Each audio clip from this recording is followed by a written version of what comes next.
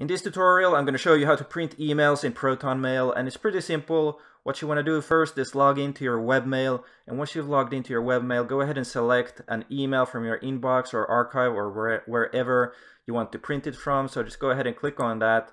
And the next thing you want to do is click on these three dots here next to the trash can icon. It says more when you hover over it, so just click on that. And here you get some more options. Now the next thing you want to do is click on the print option here, and then click on the print button on the lower right. Now your printing menu comes up here, and you can select the destination, such as, for example, save as PDF, or you can select an actual printer if you have that.